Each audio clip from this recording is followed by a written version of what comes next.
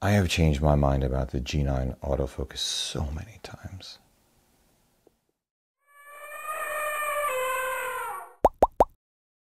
Hey everybody, I'm Hugh Brownstone for Three Blind Men and an Elephant. Okay, I'm really late on my Panasonic G9 review series. Sorry. So late, in fact, that while today is about the G9's autofocus performance, we now have to address the whole shutter angle meme for the GH5's autofocus, especially in video, identified by YodaYeo and now followed up by dozens, if not more, YouTubers, as in, does it work? And does it work for the G9? Let's cut to the chase, because you definitely do not want to sit through the hours of footage I acquired across multiple locations in order to come up with the answers I'm about to give you. And I think you'll see that they're not quite the same as what other people have been posting. Well, certain similarities, I guess, of course. First, the G9 has outstanding stills. I'm going to repeat that, stills, as in photographic autofocus performance. I'd say functionally equivalent to or better than any camera I've ever owned, from DSLRs like the Canon 1D and the 5D Mark II to mirrorless ILCs like the Sony A6000, A6300, and now the GH5. Hold that thought.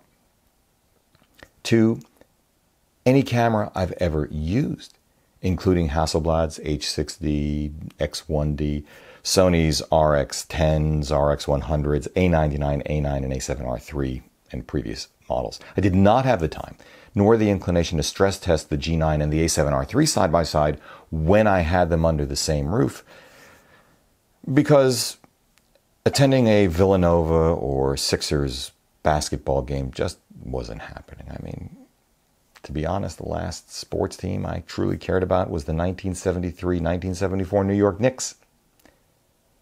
I can say that for what I do, the G9's stills AF performance is about as good as it gets. So, yay, awesome. Though I should go back to the Radnor Hunt and see how it does with horses and a long lens.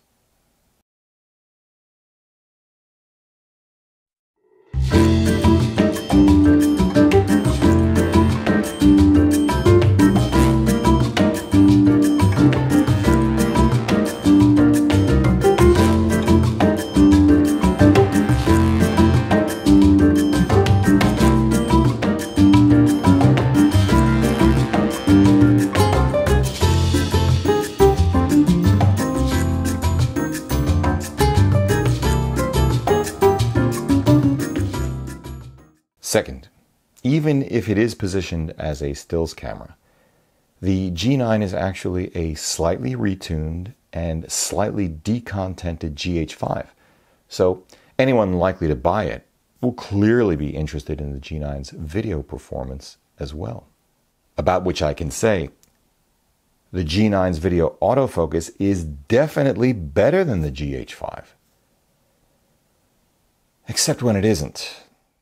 Real-world testing drove me batshit crazy, and eventually I realized I was digging such a deep hole for myself, with so many variables, including my own skill, experience, and patience, that I switched to an entirely different, more routinized, less real-world approach after I'd stepped away from all of this for a few weeks.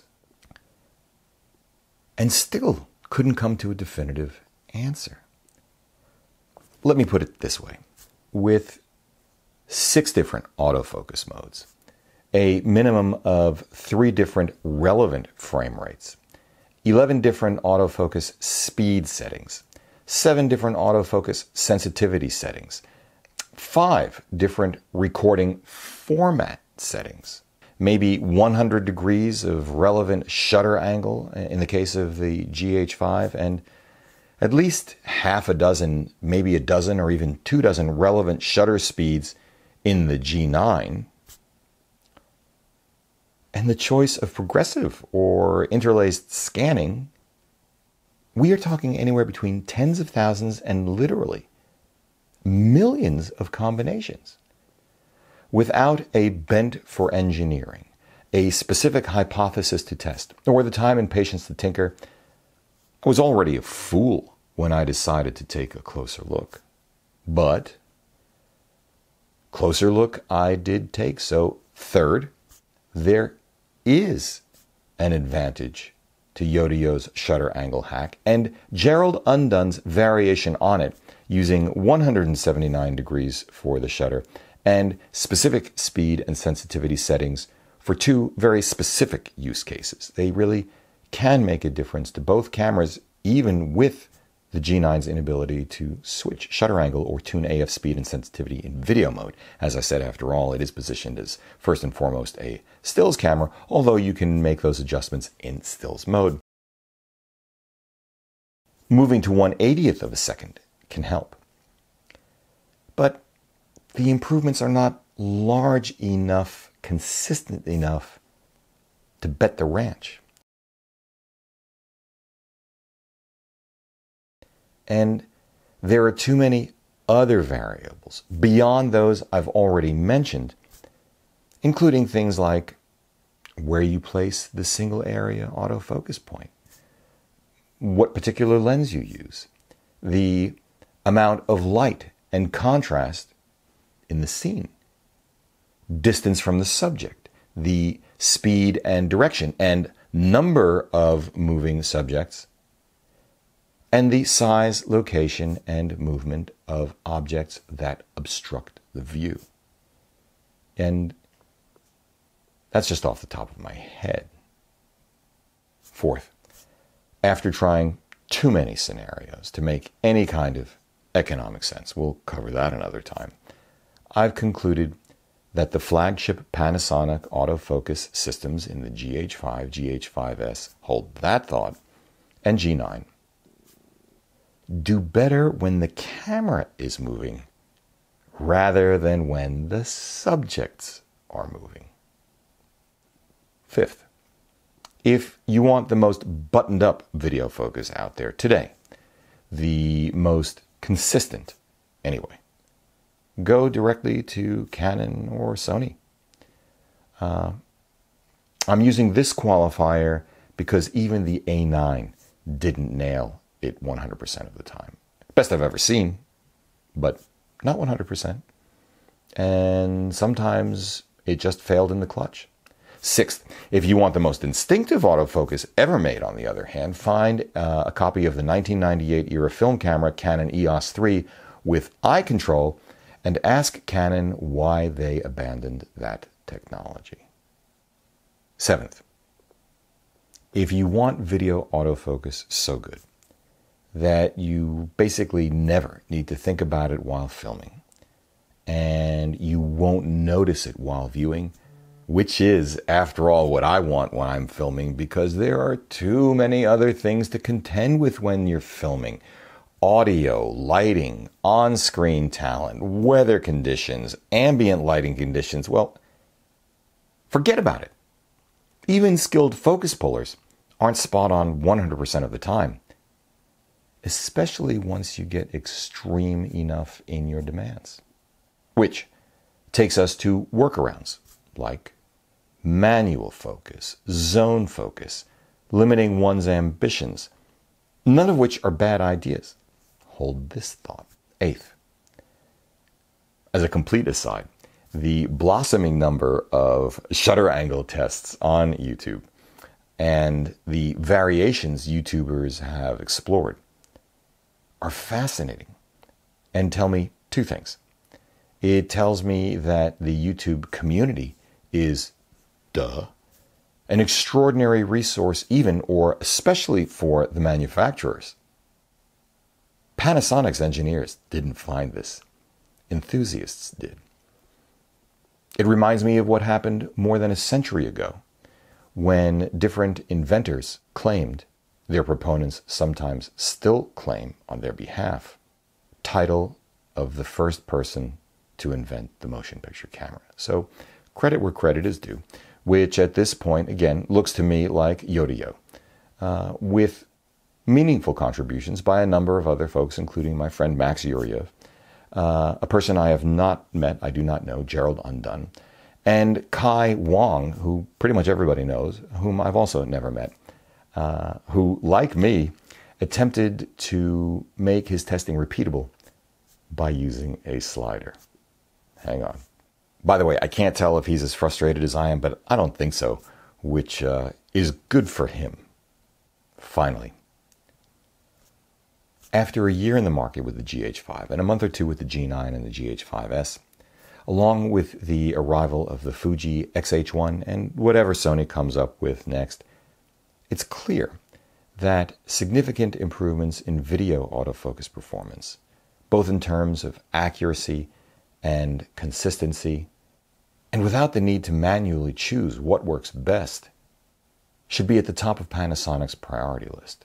But I'm guessing it already is. This has been such a frustrating experience for me that I'm compelled to make a single overarching point. Whether you think of a camera merely as a tool, or as the physical and tactile embodiment of image making, having to constantly think about whether autofocus will work for you at any given moment, let alone tuning it for any given moment at that given moment, means it fails in either case. This is just not how I want to spend my time. I can't imagine that it's how you want to spend your time. To be fair, this is not just a Panasonic video autofocus performance problem. It's actually an industry problem. Whether it's the Leica M8 needing an IR filter back in the day, or Blackmagic needing to fix fine pattern noise a few years ago, contending with Canon's enormous crop factor and bloated codec in 4K, Sony's star-eating, feel free to pick your own and share your favorite in the comments section below. We shouldn't have to spend our time and focus diddling with cameras to figure out how to make them work for basic functionality. Back in the analog film era, the only camera controls we had were focus, shutter speed, and aperture. Unless you actually had a built-in light meter, in which case then you'd have to flip it on or flip it off, maybe. And you'd have to set the ASA. It wasn't called ISO back then. You didn't have to be a programmer or beta tester.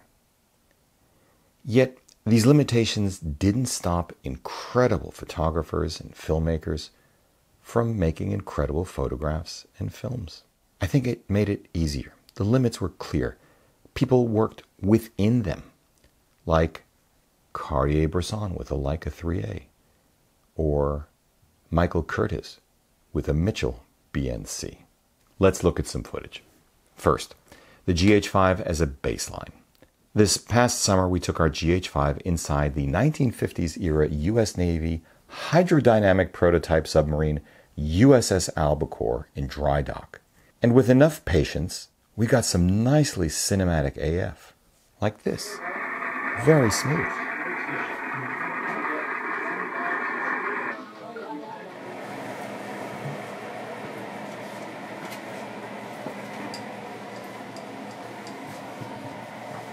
So cool.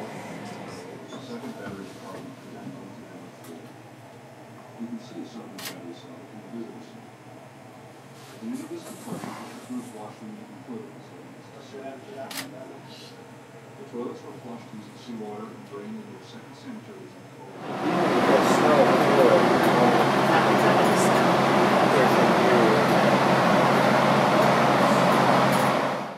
Except when it wasn't. Cooks were assisted in preparing, serving, and cleaning up after each meal by junior members of the crew referred as mess cooks.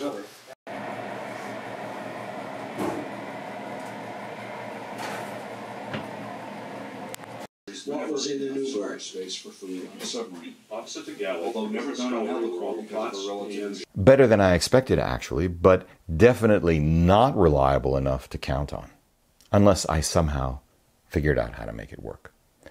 But I wasn't interested in taking the time, and I knew I wouldn't need it for my documentary work, which, after all, was the reason I bought the GH5 in the first place.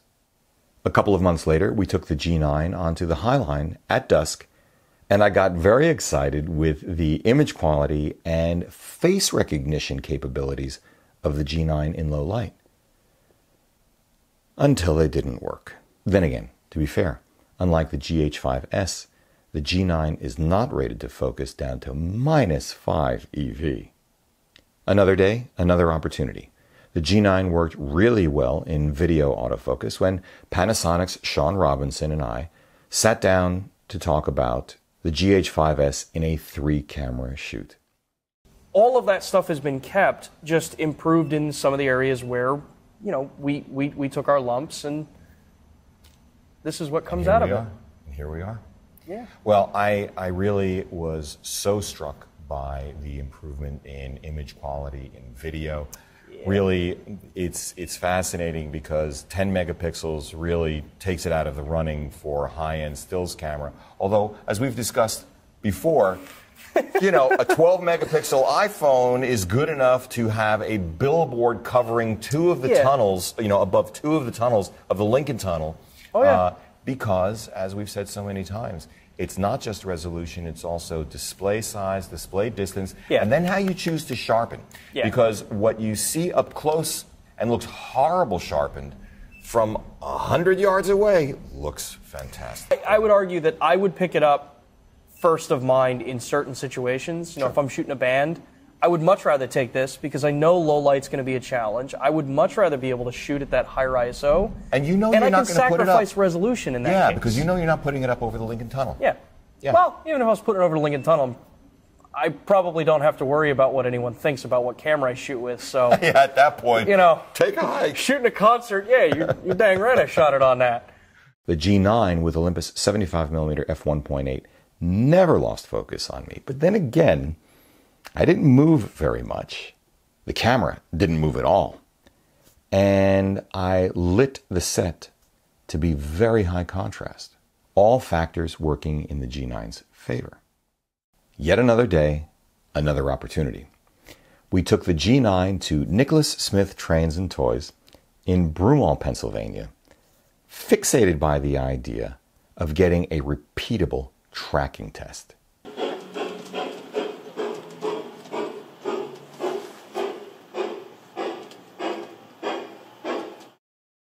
Epic fail. I could not repeat results, though most often the autofocus didn't work the way I wanted it to, even when the system said it was tracking. But it didn't work consistently on the Sony a6300 either. Yeah, that didn't work at all. Okay. On the other hand, just swinging cameras from trains on the track to cars on the shelves to little men and trees on a wall displayed one next to the other, the Sony was noticeably faster and surer, if not exactly smooth, with the G9 a clear second, 12 to 60, around 40mm.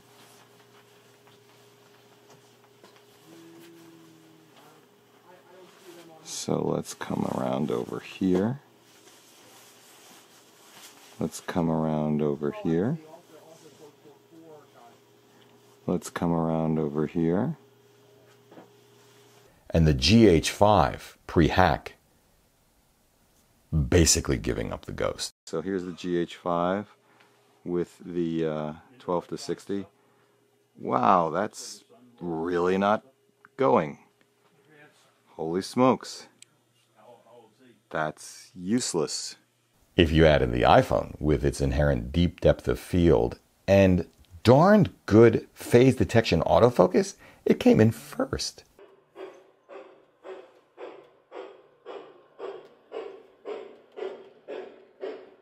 That's a 2x. Well, mine is just a different problem. Mine is more square and it has the two knobs, two handles on top. Just what is the value of something like that? You guys put all new knobs on it and stuff for me. It works fine. The folks at Nicholas Smith Trains and Toys were kind to let us test there. And it is an amazing place, but if I couldn't make tracking autofocus work at Roadside America back during the summer, I'm not really sure why I thought I could get it to work here. Again, too many variables to control, plus too many on-off switches on too many pieces of kit, even as I left the most important pieces of kit, other than the cameras and lenses themselves, like a Ninja or Blackmagic Video Assist 4K so I could show you the actual screens and precisely what was happening on these cameras as they were happening, which just proves once again that wetware is more important than hardware or software. On the other hand, it seemed pretty clear that the G9 was significantly better than the GH5 in 225-point area and single area autofocus. The G9 surprised me when its face recognition worked really well during my testing of wireless lavs. I really didn't expect it to hold focus like that. So this is the Panasonic G9, actually, with the Leica 12 to 60 millimeter set at f2.8. And I've got 3 lavs on my chest. No dead cats, so if there's any issue, then okay. Yay! I wouldn't need the A6300 for gimbal work if the G9 was the only option available to me. At least, not in bright daylight, held a fairly consistent distance from my face. We used a combination of a locked down GH5 and a monopod mounted G9 while filming a town meeting for our documentary series, Mariner East. We are not able to discuss that because this is not a formal meeting at this time. No, you can. You can give a statement. Actually, I'm sorry, point of order, Mr. Chairman. To make a formal meeting, and the meeting was called to order. Therefore, this meeting, even though it cannot move forward, is still, until adjourned, a technical formal meeting. So every comment and every statement that's being made is on the record right now. That is a fact. So until this is adjourned, I would highly recommend, for your sake, that you answer these people's questions so that you guys don't start off on the wrong foot. The G9, again, worked better than I expected. Though it wasn't perfect,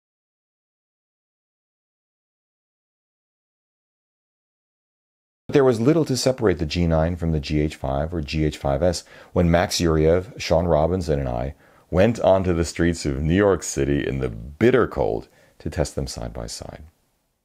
We are working together to give you a tracking autofocus test with the GH5S, GH5, and G9. We're using the 12 to 60 at 35 millimeters and the 12 to 38, 12 to 35 at 35 millimeter, both set to f4. It's really cold. Yeah.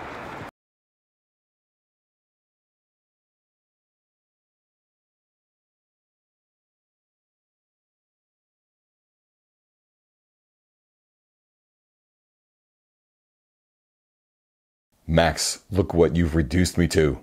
Playing whack-a-mole with autofocus.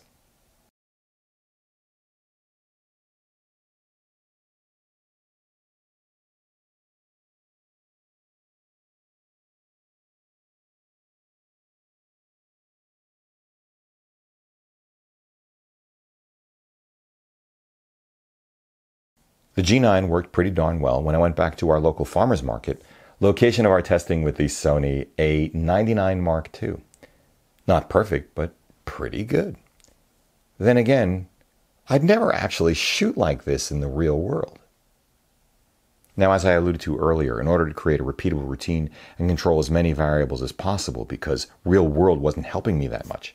In other words, to eliminate the likelihood of a placebo effect or confirmation bias, I set up a Syrup Genie motion control unit on top of one of their sliders, and then stuck my Braun Nizo S56 Super 8 camera on top to serve as the subject to be tracked. This is what it looked like the first time I tried it, back before the hack on January 14th.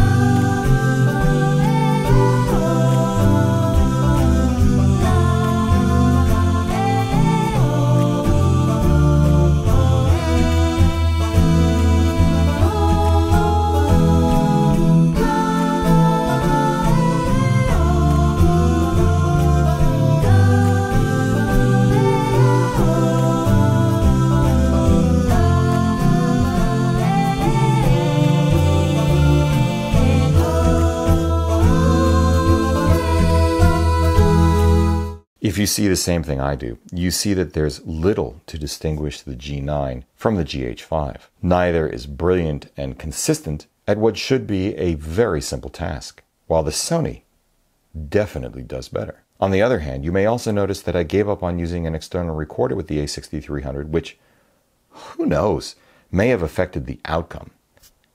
I didn't use it because the atrocious micro HDMI port refused to cooperate. Another aside, this is not an inconsequential fact. That micro HDMI port is a primary reason I much prefer the G9 and GH5 with their full-sized, more reliable, more consistent HDMI ports. The larger point is that when we buy cameras, we're buying a package of trade-offs, and it pays to be clear about what trade-offs we're each willing to make. After I watched YodaYeo and Gerald Undone, I went back to the syrup test. Even in 24p, the combination of Gerald Undone's speed and sensitivity settings, coupled with the variation to YodaYeo's change of angle of just 1 degree on the GH5, made a noticeable difference. But I can tell you that over a number of runs, it wasn't consistent. This is probably because I'm not well suited to go through every combination and tease out the dependent and independent variables of each sample.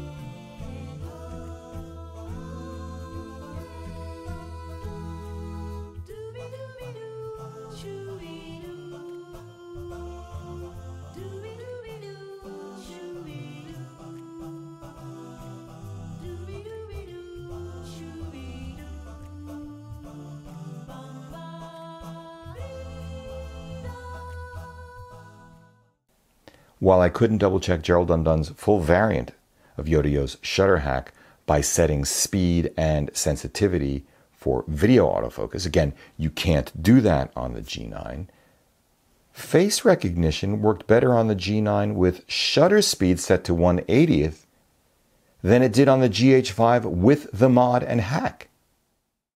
So I haven't shaven yet this morning. I have a bit of a headache, but I quickly wanted to see if the combination of face recognition and a G9 version of the shutter angle hack worked here. In this case, all I've done is I've changed the shutter speed to 1/80th instead of my normal 1/50th of a second, because the G9, positioned as it is, as a stills camera, does not have synchro scan. It does not have the ability to switch between shutter angle and shutter speed. But at the end of the day, that really shouldn't matter, should it? Well, to the extent that it matters for speed and sensitivity settings, okay, you can't do that on the G9 in video. You can do it for stills, and maybe this works. I can tell you that right now I'm running remote app and the Atomos Ninja at the same time, so that's a cool thing. Let's see what it looks like. So now I'm using the GH5 with the YodaYeo hack, along with Gerald Undone's tuning of the sensitivity and speed. -2 on the speed, -1 on the sensitivity. And let's see how it works now. The one thing that I would be looking for in particular is flutter in the background, because on the G9 that's not something that we can control, and I saw it. Let's see what it looks like.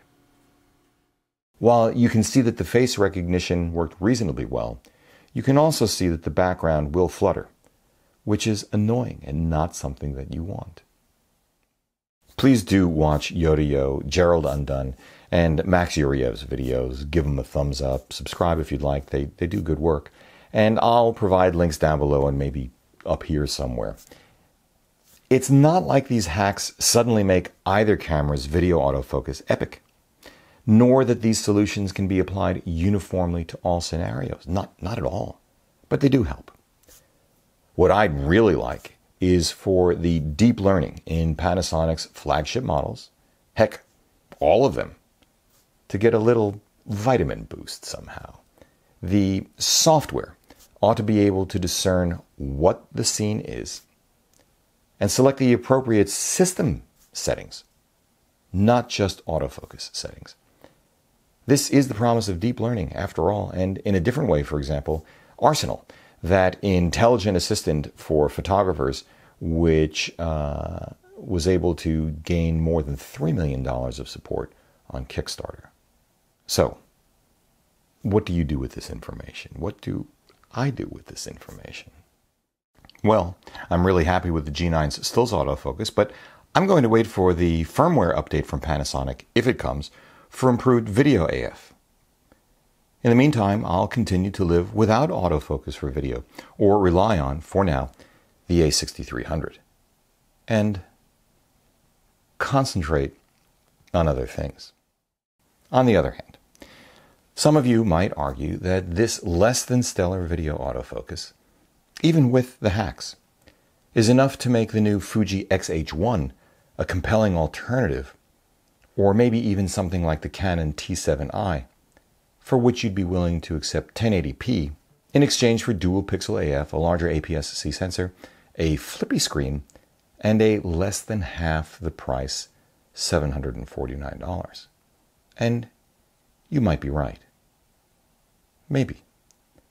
The X-H1 does have better phase detect autofocus, which is purportedly better than the phase detect autofocus in the X-T2, which I know was already better than the GH5, while having, similar to the G9, 30-minute recording limit, 8-bit limit, brilliant EVF, in-body image stabilization, finally, although I doubt it's as good as the G9's, and a small, beautiful crop sensor coverage prime set, along with a touch user interface which I suspect significantly narrows the advantage in this area the Panasonics have enjoyed over, say, the Sonys.